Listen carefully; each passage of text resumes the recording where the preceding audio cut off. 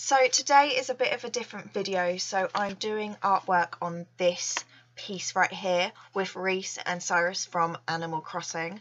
It is slightly inspired by Jelly Bees, one of Blathers and the sister, which the name's gone out of my head, but I'll link that video down below. But I kind of been meaning to do an Animal Crossing one for a long time, and I won't talk too much about it for the reason of today I'm going to do my boyfriend does my voiceover. For example, here is my lovely boyfriend Ashton.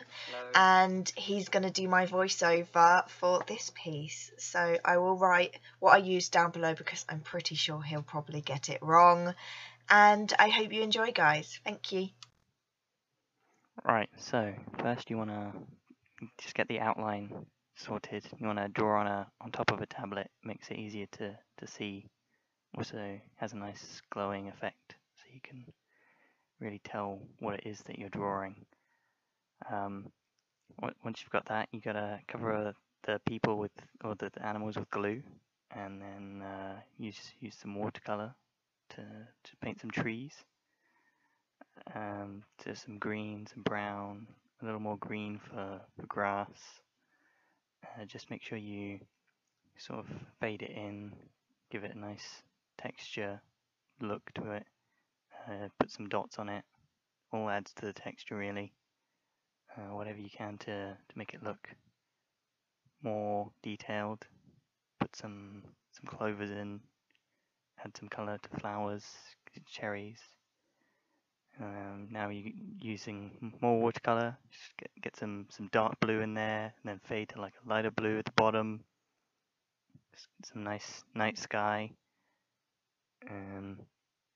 Yeah, get a little more detail on those trees. Try and blend those colors. Use a watercolor brush here. Right. This is one of my favorite parts. Now that you've got the background done, you can start working on the characters. Yeah, get some pink in there for one of Reese, I think it is.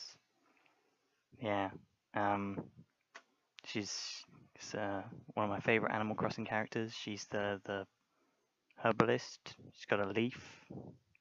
You can tell.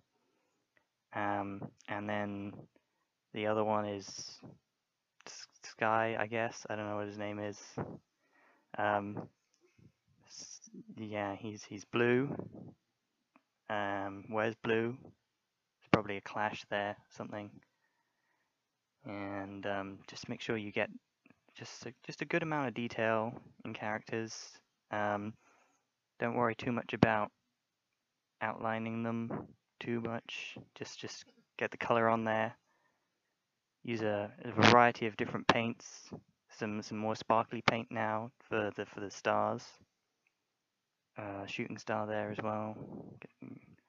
Just really makes it pop.